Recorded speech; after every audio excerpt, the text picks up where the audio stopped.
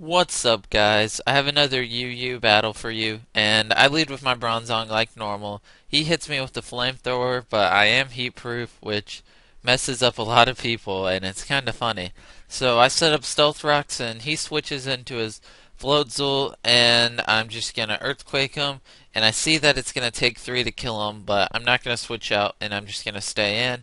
And once he used Bulk Up, I got a little bit afraid, but I know Bronzong can take a water type move even if he has 1.5 attack. And so he misses, which kind of stinks. And, I hate it when people miss moves, but, it happens. It's Pokemon. So back comes this thing, and he switches, and I get Specs, which is okay because I'm going to continue to Earthquake, whether or not I have Specs or not. So I'm just going to keep going, and he T-Waves me. I don't know why. All that really does is slow me down. Maybe he was going for the Parahacks or something, but he didn't get it. So now I'm locked into Earthquake, and in comes a Zapdos, so obviously I have to switch. And I was really worried because I really don't have anything that can take a Thunderbolt except for Bronzong.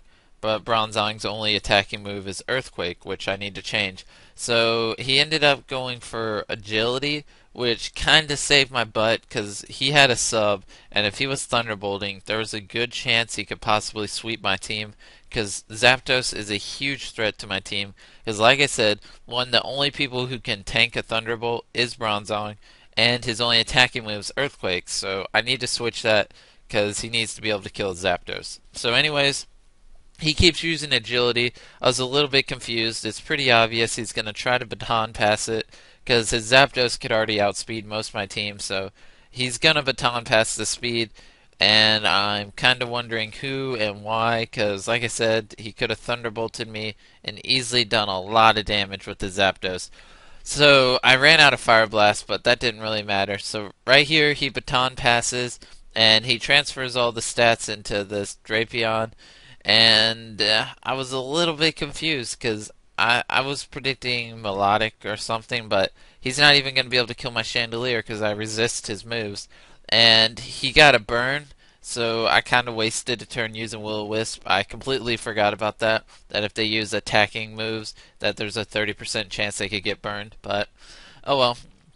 So I used Energy Ball just to see how much damage it would do. I should have just used Shadow Ball, but Shadow Ball is going to kill him this turn, and all's well that ends well. So after burn, he's going to end up dying, and that was a pretty bad play in my mind on his part because he shouldn't have set up agility. He should have just gone for the Thunderbolts. So now I bring in my Hariyama, and I thought it would do less than 50%, and I'd be able to take 2 of those. But even though I resist it, it did do 50%, which means it is gonna 2-hit KO me after Toxic, which is gonna stink because I thought I'd be able to live 2, and to be honest, I thought Ice Punch was gonna do more, but turns out I was completely off on that play, and I do not end up 6-0ing him because I lost my Hariyama, which kind of stinks because I wanted to 6-0 his team. So, anyways, he's at 50% health, and I bring out my Heracross just to clean things up and finish the game. Because if you don't have a Ghost type Pokemon, there's a huge chance Heracross is just going to sweep your team. Because close combat has 100% accuracy and 120 damage, and once he gets the Moxie boost, there's nothing that can take it. So, I end this battle with the Heracross sweep just like normal, and I do need to build another team and I'm going to try to get one in. Just every time I play with a different team, I I don't know. I'm not as good because I don't have a feel for them like I do with this team because I've used it so much. But I'm gonna try to get a new team and upload a video with a different team so you don't see the same thing every video. But anyways, thanks for watching. Hope you enjoyed and subscribe.